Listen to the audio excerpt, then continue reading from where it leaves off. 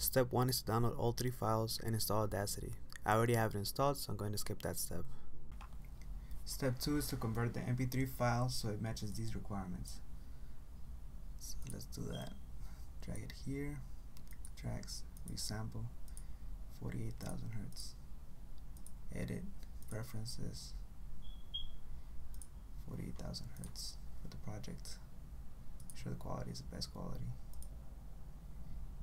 And here we're going to double check the format is in 32 bits. And go ahead and export as MP3.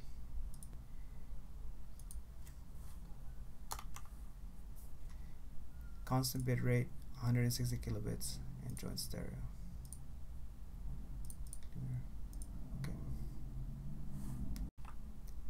Now we can close Audacity and we can get rid of the first sample so we don't get confused.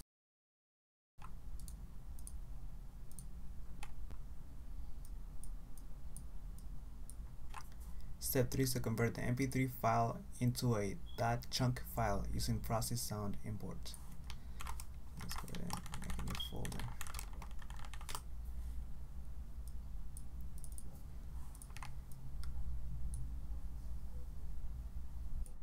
Unzip the contents to a new folder. Then we move the sample MP3 to that new folder.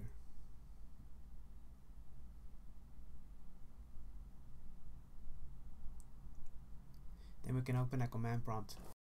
An easy way to do this is to just type CMD into the File Explorer search bar. Okay, so now we input the command. We start by typing the name of the exe file, followed by -e for encode, the name of the input MP3 file,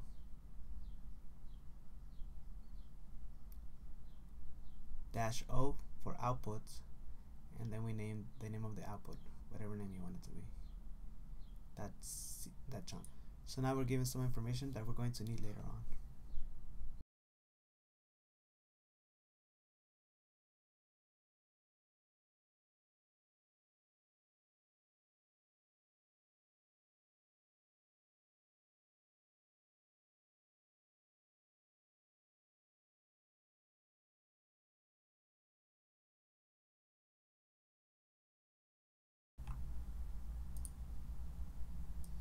So we can minimize this for now.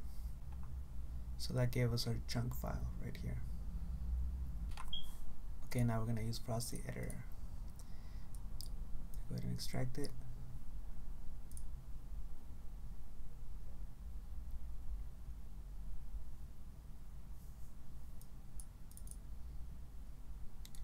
And open it.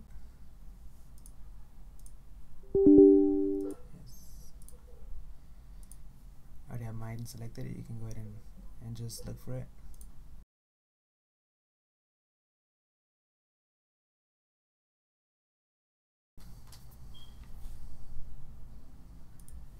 Okay, now we head over to the music file that we want to replace. So if you want to find music, you go to Audio, Music, and here we have all the music playlists. Intense is for time trials, circuit races, and sprints. Party is for free roam, and Unruly is for drifts. I'm going to be using Here It Comes as an example. Double click the asset.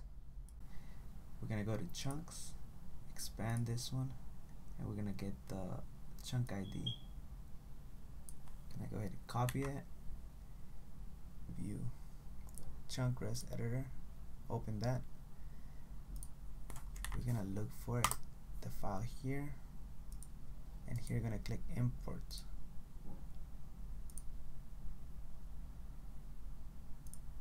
We're going to go to the file we just made, the chunk file. So that should have imported. Now we're going to go back here, and here we're going to use the information from the terminal. The chunk size, I'm going to go ahead and copy it here. And also we're going to need the segment length, which is this number. Close and reopen the asset, Now we can test it.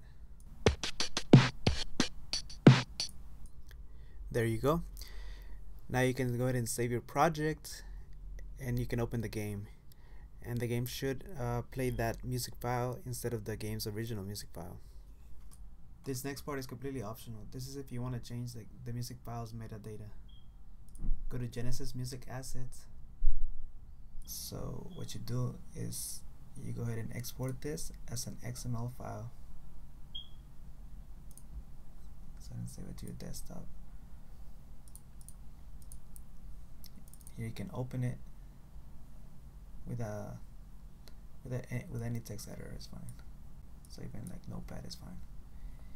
And we're gonna look for the title of the song that we just replaced, and that name is Here It Comes.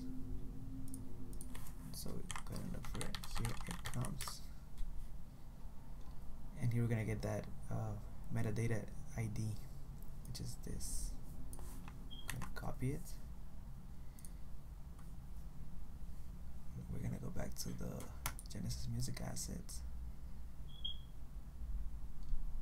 And we're gonna go here to the metadata. Click here. Paste that number there. Gonna click here. And now you expand this, and now you can see the title and the artist. Maybe you can just go ahead and just change the title to what it was, which is Sunflower by Post Malone. And you can save it. Go ahead and save your project wherever. And that's it. Doing this is a hassle especially for all the songs, but if you really like the game, it might make your experience better. Plus, maybe you learn something new too.